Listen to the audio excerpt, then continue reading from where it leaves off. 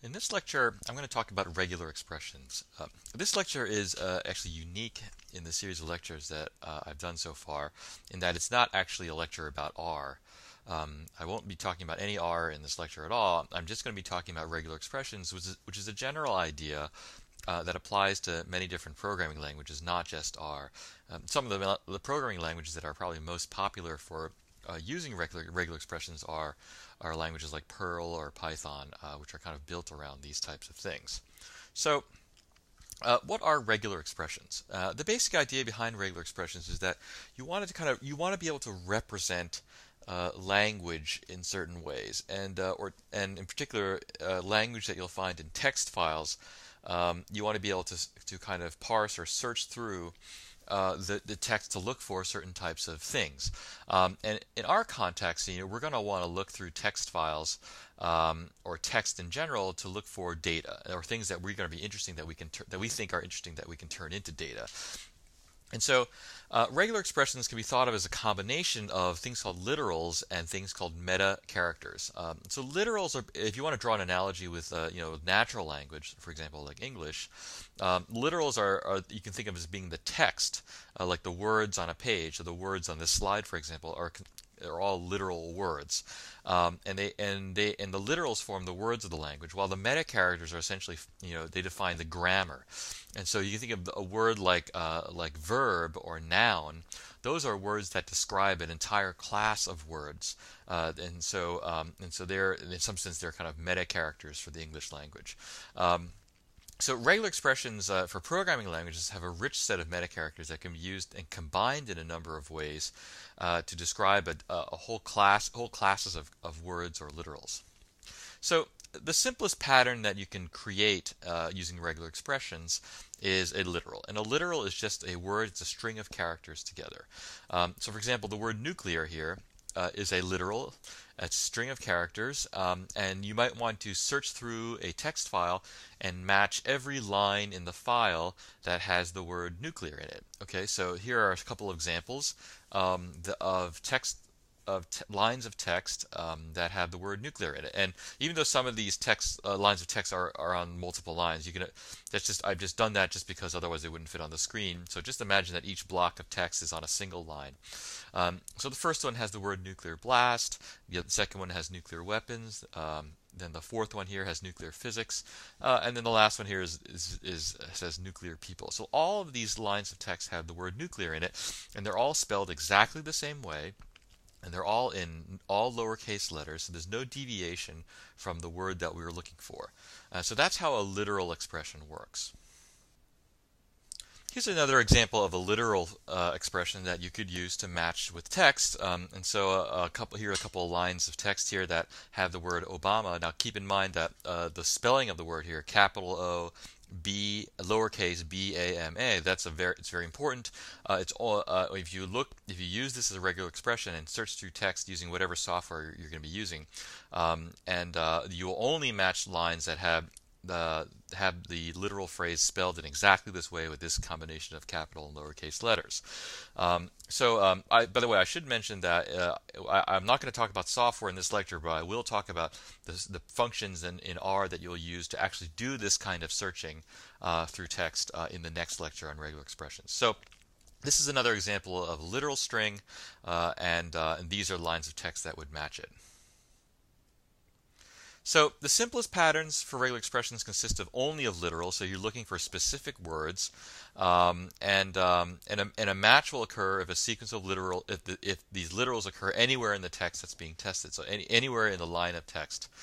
But what if you want to look for something that's slightly more complicated? For example, you might look for the word Clinton with a capital C or Clinton with a lowercase c. Or maybe someone slightly misspells the word, maybe drops the N, but you want to look for that too because they're probably talking about the same thing. So now I've got a class of words, not just a single word, and I want to be able to represent this class of words using some sequence of some expression, and that's where regular expressions start to show their strength. And so, in general, we need ways to express things like white space word boundaries, sets of literals, so classes of words or phrases. We want to know whether we're at the beginning of or at the end of a line, and we might want to specify things like alternatives, so search for war or peace, rather than just search for war or just search for peace. And that's where meta characters come into play. So the first meta character that we'll talk about here is the caret here, and the caret is something that can represent the start of a line. So if I say caret, I think, what will this search for? So this will search for the word, the phrase I think, or more specifically, it'll search for the phrase I space and then THINK in lowercase letters.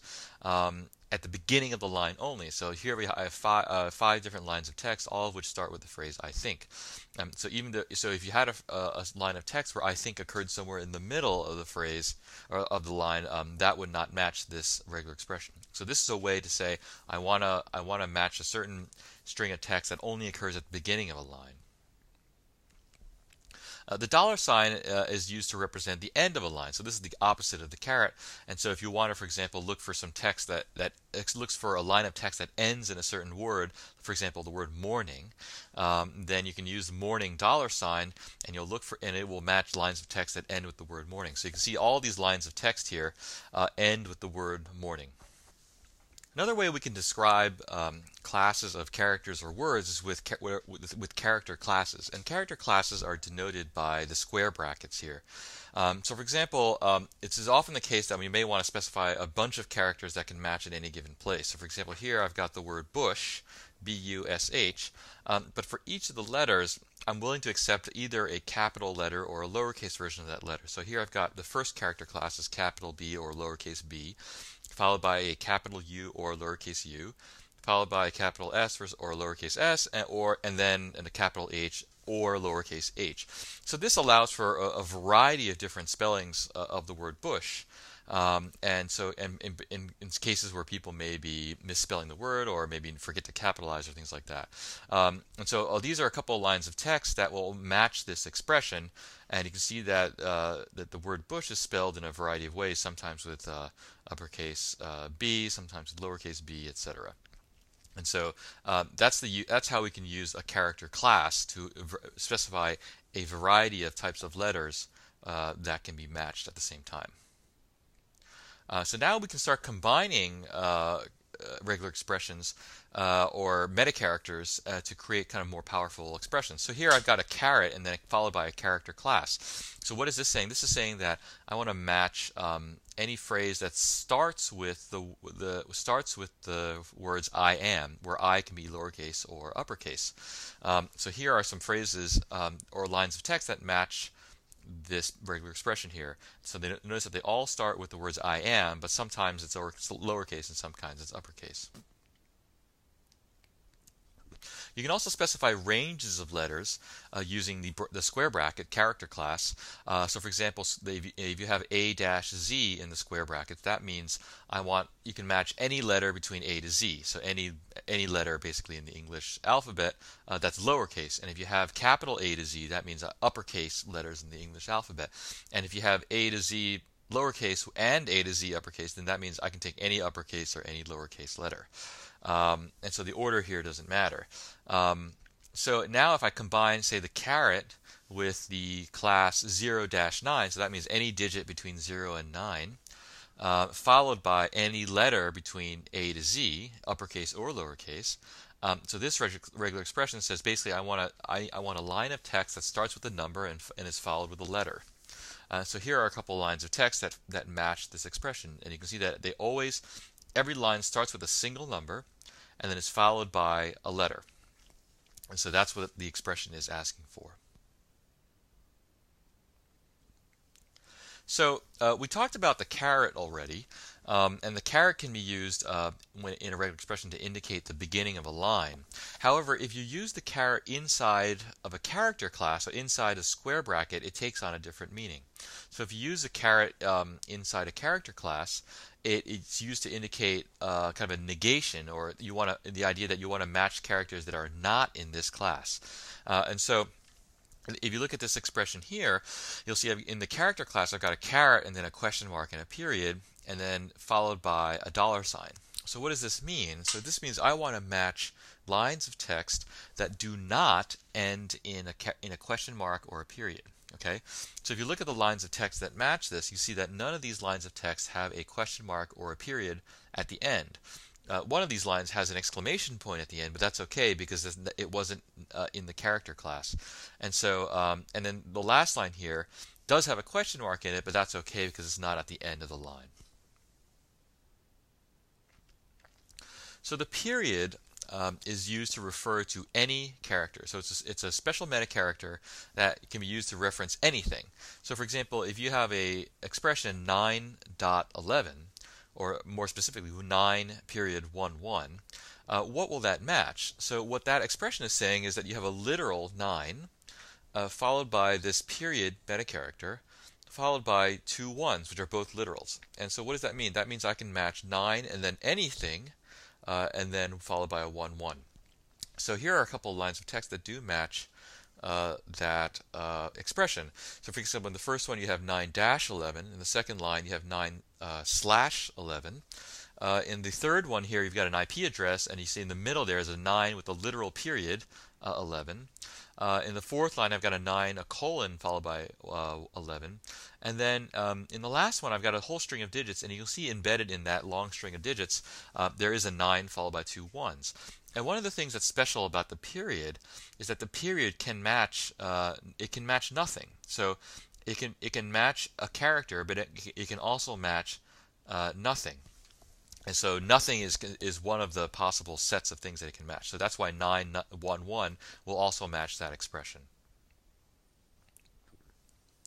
So the vertical line here, which is sometimes called a pipe or a solidus, can be used in regular expressions to indicate alternatives. And so, for example, if you want to match a word or another word, you can use the pipe to do that. So here I have flood or fire. So if I use this expression on lines of text, if that line of text has the word flood or fire in it, then it will satisfy the match. So both flood and fire are literals, and so they have to match exactly, but you can match either word. So you can see that these lines of text do match that expression. So for example, the first line we have fire wire, so fire matches there. The second line has global flood, so flood matches there. The second line just has the word fire by itself, and the last one has the word flood in it. So all of these lines will match that expression. You can put a bunch of alternatives together. So here I've got flood, earthquake, hurricane, and cold fire. So if a line of text has any one of these words in it, it will match the expression. And so here are a couple lines of text that do match that.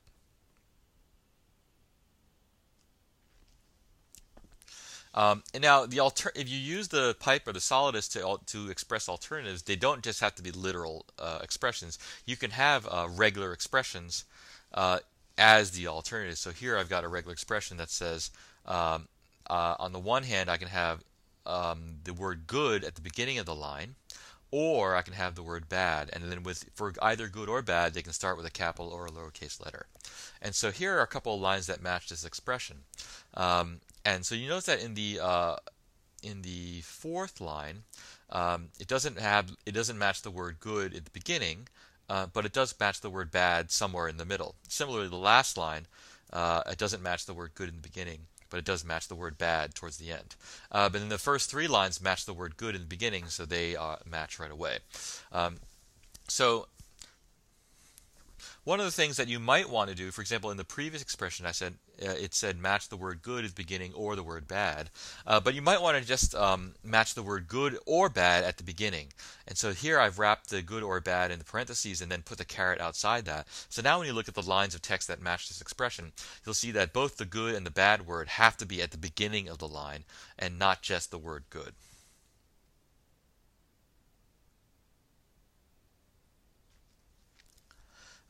So we talked about the use. Well, no, sorry, we're going to talk about the use of the use of the question mark here, and the use of the question mark here can indicate that an expression is optional. So, for example, here I'm looking for the phrase George W. Bush. Now, I've combined some character classes and an optional element. So here the G can be lowercase or uppercase, the first G that is. The B and Bush could be lowercase or uppercase. The W, which is the middle initial, can be lowercase or uppercase, and then followed by a period. So notice that here I'm using the period, but I'm not using it to indicate any character like I did before. And the reason that I know that is because I've preceded it with a backslash. So this is sometimes called escaping a character, because sometimes you don't want to use a meta character as a meta character. You want to use it as a literal character. So sometimes you're searching for something like a period, and you don't want that to be interpreted as a meta character, and so you can precede it with a backslash, and that will tell the interpreter to say, okay, I'm not looking for the period as a meta character, I'm looking for an actual period. So here the expression says I'm looking for the word George followed by a space, followed by a W, followed by a period, and then followed by a space, and then followed by the word Bush. And the question mark means that the thing that's in the parentheses is optional. And so I don't have to have a W in the middle there, but if I have a W there, then it's fine. So you can see that the first line matches the word George Bush, all lowercase. The second line matches the word George W. Bush, and then the last line matches the word George and then Bushes, even though the second word is Bushes, that does match the expression, because there's nothing in the expression that says that you can't follow the word Bushes with an E and an S. So that's the use of the question mark to mark optional characters. I talked about how the period here is escaped, so it can be matched as a literal period. So the asterisk or the star and the plus signs are special meta characters that indicate repetition, and so usually they're added after a certain meta character or a certain literal, and they're meant to mean I'm going to repeat whatever precedes me any number of times. So the star means I'm going to repeat the thing that precedes me any number of times, including no times at all. And the plus sign means I'm going to repeat what precedes me at least one time. So, for example, if I say dot star, that means I'm looking for a dot. So the dot represents any character, and then I'm going to repeat it any number of times, including no times. Right? So dot star will match all of these lines of text here. So and so in particular, it's looking for parentheses, and then followed by anything, and then followed by a closed parentheses. So here in the first line, I've got 24, M, Germany. In parentheses, I've got, and then the second line, I've got East area plus drive plus webcam in parentheses. And look in the last line, I've just got two sets of parentheses with nothing in them, and that's okay because the dot can match nothing, and the star can repeat it any number of times, including no times. So the fourth line of text here has nothing repeated no times, and so that matches the expression. So here, this is a slightly more complicated expression, so let's go through it carefully. I've got a character class here indicated 0 through 9, and then I've got a plus next to it, and so that means the character class can be repeated at least one time. So there has to be at least one number from this character class repeated, then followed by space, and then followed by dot star. And so the dot star means anything, really, repeated any number of times, and then followed by the character class 0 through 9 repeated at least one time. So what does that match? Well, the first line here, I've got 720, so I've got 720 followed by a space, followed by this MP battalion, comma, and then space, and then 42. So that matches the pattern. So I've got a set of digits followed by a space, followed by anything, followed by a set of digits, and that's it. So that's the pattern. So you can see all of these lines of text will match this pattern that we have. So the curly braces can be used to identify interval quantifiers. So for example, if you want to do something between a certain number of one number and another number of times, so you can specify the minimum and maximum number of matches for an expression. So let's take a look at this expression, which looks very complicated, but so we'll break it down. So the first part of the expression is the word bush, and the B is in a character class, so it can be uppercase or lowercase.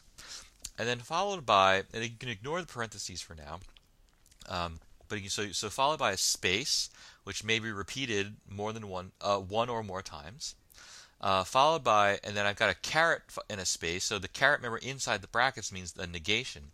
So I'm going to have a space followed by something that's not a space, and whatever that something is not a space can be repeated at least one time, and then followed by a space repeated at least one time, and then that whole thing can be repeated between 1 and 5 times. So what does that mean? And then followed by a space and followed by the word debate. So what does that mean? That means, so the thing I've got in parentheses here is a space, at least one space, followed by something that's not a space at least one time, followed by a space. And so essentially that's what you might think of as a word. It's a space followed by something that's a non-space followed by a space. It's a word. And so what this is saying is that I'm going to look for the word bush followed by between 1 and 5 words, and then the word debate. So you can see the first line here. It says bush, and then somewhere down the line you see the word debate. And then in between you have the pattern has, and then space has space, and then space historically space, and then space one space, space all space, and then space major space. Right? So that's that pattern repeated 5 times. And so you can look at all of these lines here, and it's always the word bush followed by a couple different words, and then ending with the word debate, or maybe not ending, but followed by the word debate. And so that's a way to specify a variable number of repetitions in a regular expression using the curly braces. The curly braces don't always have to have 2 numbers. If you have 2 numbers in them, that means you want to range between the number m and the number n. If you just have one number in it, that means you want to match it exactly that many times. And if you have a number with a comma but no second number, that means you want to match it at least that many times. So in most implementations of regular expressions, you can use the parentheses to limit the scope of alternatives divided by the solidus or the pipe. It can also be used to remember text in a regular expression, and so these are sometimes called parenthesized sub-expressions. And this can be very powerful when to make very kind of interesting regular expressions. And then you can match those parenthesized sub-expressions with the \1 or the \2. So let's take a look at this expression right here. So what is this doing? So the first thing it does is it has a space with a plus after it. So the space with the plus means I want to look for at least one space. And then I've got parentheses, and then inside the parenthesized sub-expression, I've got this character class, which is A to Z lowercase or A to Z uppercase. So any combination of characters repeated at least one time. So basically any combination of characters, uppercase or lowercase. And then followed by a space with a plus, so at least one space. And then followed by this \1.